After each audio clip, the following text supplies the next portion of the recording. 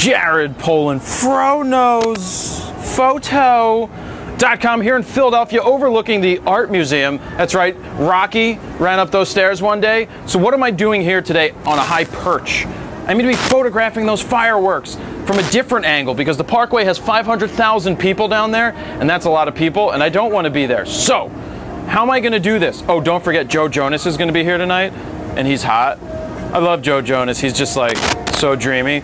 Anyway, fireworks. We're going to shoot them. What am I doing? I'm going to put the D7000 right here. That's going to photograph. That's going to do video of everything that's going on out there. Second, I'm going to be shooting with the D4. The D4 is going to have on the first-person shooter camera on top, the contour cam, and I'm going to wear the mic so you can hear whatever's going on. Other than that, I'm using my Vanguard tripods today. So how are we going to do this? Low ISO. Bump your aperture up. We're looking at f11 to f16. Why are we going to do that? So that you get a lot in focus. Speaking of focus, how are we going to focus on the fireworks? Some people say do it in infinity focus. I don't like infinity focus. I wait till a firework goes off, then I set it into manual, and I lock it in on the sky. I just find a firework, I lock it really quick, go to manual, boom, you're ready to go. Every picture should be in focus from that point. So then what are you going to do with your shutter speed? Holy crap, that's a loud sound. What are you going to do with your shutter speed? You're going to shoot it on bulb. What bulb's going to do is I'm going to press the button down, firework's going to go off. As soon as it explodes, let my finger go, closes the shutter. That's going to work. If you don't have bulb setting, you can set it to 10 seconds, 20 seconds, 30 seconds, and put a black card in front of it when you're done shooting. Make your own shutter, basically, so that it doesn't stay open too long. And that's really it. So coming up after this, we are going to shoot the fireworks show that's happening here in Philadelphia over the Philadelphia Art Museum. And I can't wait for Joe Jonas to come on stage. I'm just going to yell. That's what we're going to do. So we'll be right back. So let's take a look at the fireworks shots that I captured on July 4th, 2012 from Philadelphia when I was in my buddy's apartment, who is 26th floor, overlooking the Art Museum where the concert is and also the fireworks. So I did take video. I used the D7000 with the 14 to 24 2.8 as I thought that the fireworks may be closer, and I started with the 24 to 70 on my camera and then realized that I need to have the 70 to 200 on for more reach because I was further away. But you can see some of the video running now. It is pretty far away, so it's not as impactful as if I was like last year. But I will say that I thought that I didn't get anything good. And I didn't edit these for like a week or so until I sat down and looked at them, and I realized there were some good pictures there. There are things that I would like to do better in the future, and as we work through this, I'm going to tell you some of those things that I would like to do better, and maybe they're tips that you can use or you have used for your fireworks shots. So let's take a look. Let me make the screen bigger. There. That. 1 second. 1 second f9, ISO 125, 112 millimeters. So you can see what I was going for here. How did I focus on this? Well, I waited for some fireworks to go off, and then I manually focused right about here.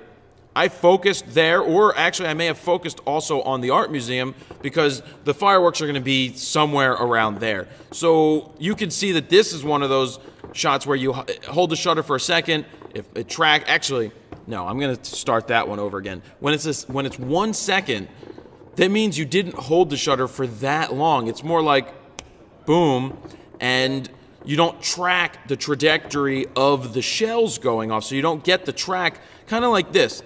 These have already exploded, then I snap the button. So there's different ways you can do it. And as you move forward, you can see that you follow this, and this is open for a little longer, 2.6, so you get a longer spread of the fireworks going off.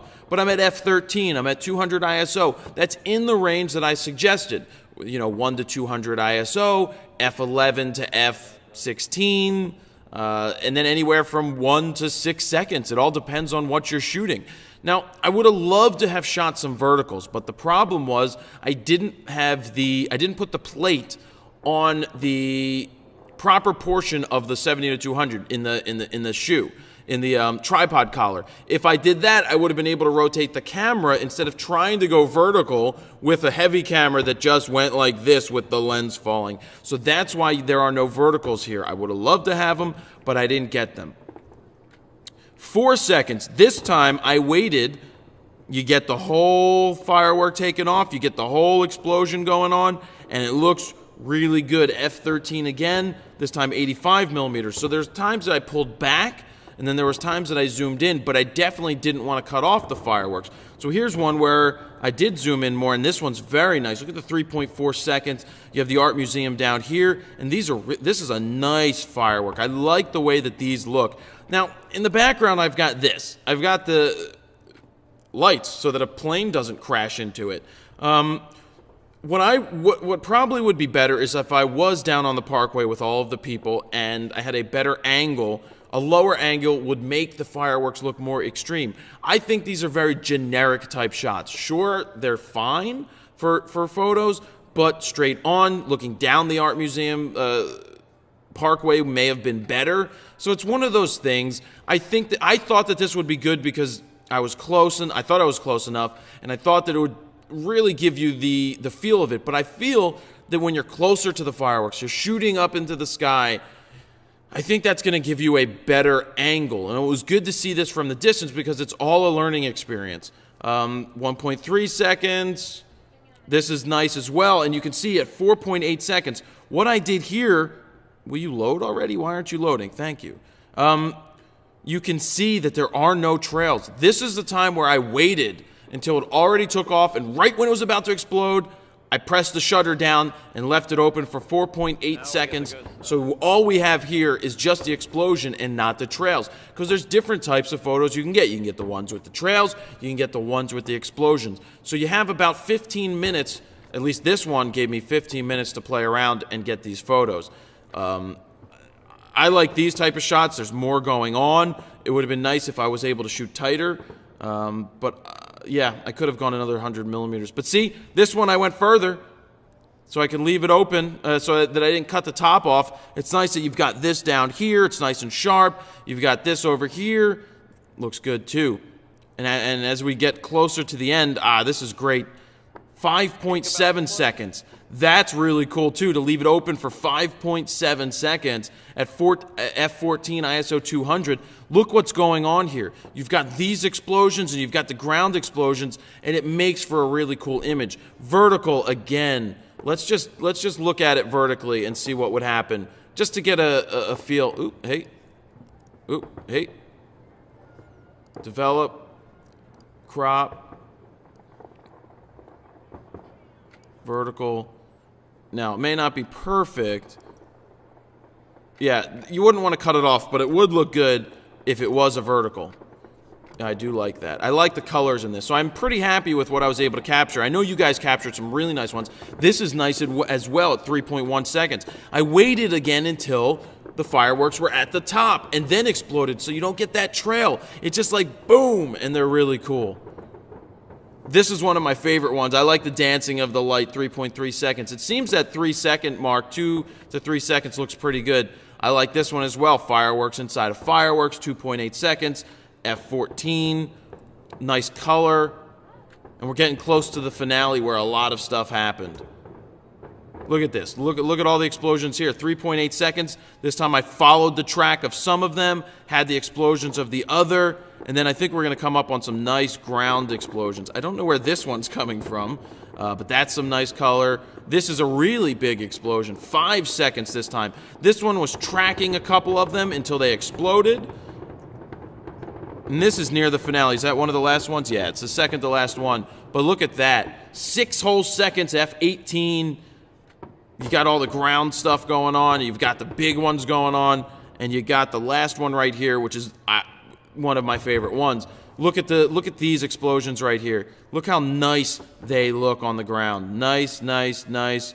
That looks really good. So those are my fireworks from July 4th, 2012. I know you guys got a ton of stuff. You can see all the settings here on the screen, so you can try it yourself either next year or anytime the fireworks are going off. But this is the ongoing series because this is the 3rd or 4th video I've made about fireworks. So yeah, the tips are simple. I find personally, well, you need to be on a tripod. You need to either shoot manual or with a long exposure where you can block the front of the lens for like a 5-6 second exposure. You move the cardboard so that light doesn't interfere with it. F11 to F18 or F11 to F16, 100 or 200 ISO. At anywhere from 1 second to 6 or 7 seconds. Just experiment with it. You have a good 10 to 15 minutes. during these fireworks shows to capture something. So that's it. You know, I had fun. I learned again something this year. Next year, I will try something different. So it's an ongoing process, and it's all about getting out there and trying something different and just shooting and not being happy with the same shots year in and year out. And there you've got it. Jared Polin, FroKnowsPhoto.com. See ya. Are you subscribed yet on the YouTube channel? Well, click this subscribe button right here. Also click this box if you want to be emailed every time I upload a new video so you can get the latest video uploads as they happen. And also, if you haven't signed up for the free user's guide, sign up right here. Put your name, email address in here, hit send it. You will get a free ebook sent to your email, as well as a link to a 60-minute long video on flash photography in the studio that Adam and I created. So please do that, and we'll see you.